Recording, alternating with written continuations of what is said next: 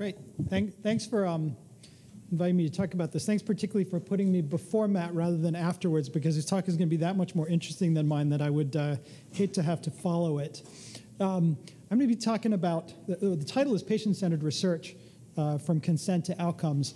And actually, I just want to start by saying that the session before this one, the one on clinical utility, was really also about patient-centered research and patient-centered outcomes. In fact, I think the whole day has been about that. The question was asked at the very beginning, how does what we're talking about here differ from what Pecori, for example, talks about with respect to patient-centered outcomes? In some sense, patient-centered outcomes are those outcomes that matter to patients, at least that's Pecori's definition. Here we're going to be talking about that, but we're also going to be going a bit more broad to talk about outcomes that don't just overlap with that, but talk about things that matter to populations and also to health systems. Now, I want to suggest that we could take two different paths to responsibly integrating sequencing into clinical practice. There's lots of irresponsible paths that you could take, but there's at least two responsible paths. One would be, I think, a traditional sort of clinical development path where we demonstrate clinical utility, and here probably in one of Robert Green's or Muir and Curry's more narrow senses, and then later go back retrospectively to evaluate the impact of sequencing on psychosocial outcomes, economic outcomes, and health system outcomes. The approach that CSER's taken is a more integrated approach, I think. First of all, is to find utility more broadly in terms of the outcomes that matter. But I think importantly, and that's going to be the focus of this session, it has from the start sought to integrate psychosocial, economic, and health system outcomes into the evaluation of sequencing from the get-go.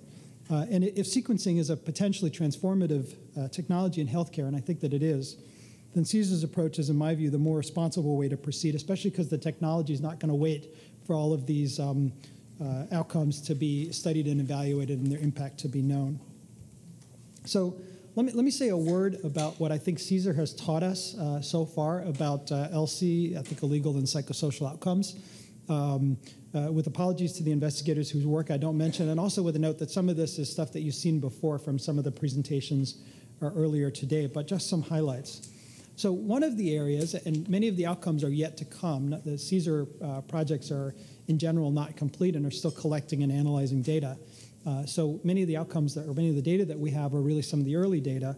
I think we've learned a lot, though, about informed consents and preference settings and some of the things that go on in the pretest space. So in a project led by Gail Henderson, looking at heterogeneity and best practices in consent forms.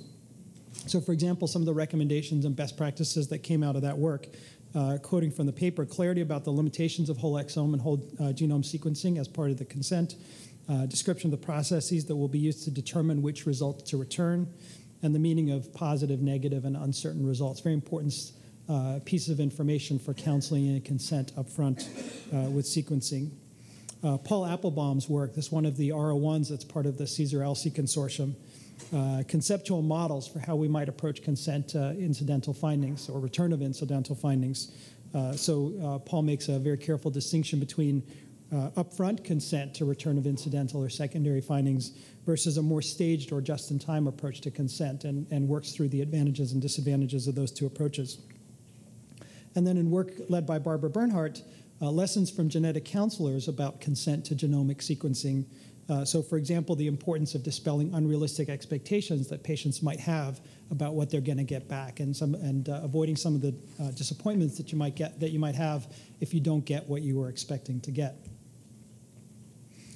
We've learned something about patients' preferences for incidental and secondary results. There was a lot of work went on prior to CSER on hypothetical preferences. What do you think you might do if you were ever in this situation? But CSER actually did this with real patients, real research subjects making real decisions with real consequences. So we learned this from the ClinSeq that most patients, or in this case, probably you might say research subject, actually do prefer to learn sequencing results, and that the factors that drive that are an interest in prevention for themselves and their families, and just a general philosophy or desire to know results. We learned from the Baylor project that most families of children with cancer, despite the focus on the cancer and the tumor sequencing to inform treatment, most agree to tumor and germline sequencing. Almost nobody says no when offered the opportunity to have tumor and germline sequencing. And then when given one choice within that project, which is would you like to know carrier results related to any carrier status that your child has, again, despite the fact that the focus is on the child cancer, most families are saying yes. We've learned something about the challenges that clinicians and health systems face, and it's worth noting that there's a big focus in many of the CSER projects, and perhaps all of them, on the clinicians as an important actor in this process. So Junho Yu from Seattle has taught us that genetic professionals' beliefs about the return of incidental findings vary by patient population, so much more positive when we're talking about an adult patient, somewhat less so when we're talking about a healthy adult, and more controversial when we're talking about children.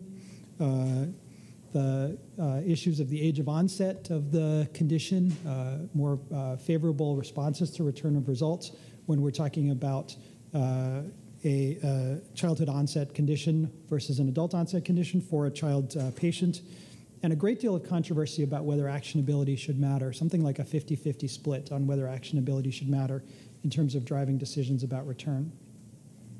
And then from the MedSeek project and also from our Dana-Farber CanSeek project, a real sense that primary care physicians, cardiologists, and medical oncologists report being quite unprepared for the challenges of sequencing that they see coming towards them. And finally, a note about electronic health record integration. This has been a topic of discussion this morning so far. We know from various folks within the electronic health record group within CSER that there's not a lot of consistency about how genomic data find their way into the electronic health record or which section of the electronic health record they are found. So if you're looking for a result, you don't know as a clinician where to go find it or as a patient where to go find it. The most common format is a PDF type format, obviously not very interactive. There's an acute need for clinical decision support that's integrated into the electronic health record. And we know from the folks at the University of Washington that it's possible to develop alert systems based upon pharmacogenomic results, but it's resource intensive, particularly given the fact that the knowledge base is evolving in the way that it is. Stacy Gray and others from the Outcomes and Measures Working Group has given us a very nice conceptual model of the kinds of outcomes that we might be looking for if we want to understand the psychosocial and societal implications of sequencing, and they have suggested that we focus on preferences for disclosure of sequencing findings, of patients or research participants' understanding in various dimensions, the psychosocial impact, the behavioral impact, the behaviors that patients and families actually take, healthcare utilization downstream from sequencing results, and then satisfaction and regret about decisions, and then identified particular measures that can help us to get to these outcomes and areas where we don't have good enough measures and we really need to develop better ones. So these are some of the things that we have learned. There's a lot more that we need to learn, and some of this we will learn as we get more data from the latter stages of CSER. So the impact of return on patients and families, we're just starting to get those data now, and particularly beginning to define patient and family-centered measures of value of information, and this will be something that I think Matt will speak to. Economic and health utilization outcomes of CSER. What are the impacts in terms of economics and utilization? Extending sequencing to and understanding the outcomes in community settings. Obviously, the CSER projects are primarily tertiary care kinds of academic settings and in diverse populations, something that will be the topic of the next session and I think a major challenge. And many places where we need better measures of the key outcomes, particularly with longitudinal follow-up rather than just one-time cross-sectional follow-up. A couple of you may have seen this diagram previously. Eric Green earlier suggested that CSER really focused on advancing the science of medicine. I want to suggest that it also focuses on improving the effectiveness of healthcare, some of the longer-term goals that were set out even for 2020 and beyond. How is it doing this? Well, in terms of advancing the science of medicine, CSER is actually delivering genomic information to patients and clinicians, one of the goals that was set out in that strategic plan. And while I don't want to overclaim what it's accomplishing in this arena because it's really in very early days, it's beginning to shed some light in helping us to address the impact of genomics on health disparities. And in terms of improving the effectiveness of healthcare, CSER is facing in real-world clinical settings the challenges of integrating genomics into electronic health records. It is beginning to demonstrate the effectiveness, and also helping to define the metrics for effectiveness, something that is not an entirely empirical task. And all of this will lead to shaping of the regulatory questions that sort of regulate how sequencing works its way into practice. And you've already seen some of the papers, for example, from Barbara Evans, that have begun to address some of the regulatory challenges that we face. CSER is developing methods for educating healthcare professionals, patients, and the public about genomic sequencing. Ultimately, the insights from CSER, I think, are going to help us increase access to genomic medicine, although, again, this remains one of the major and long-term challenges that we have. So I will stop there, turn it over to Matt, and then look forward to the discussion. Thank you.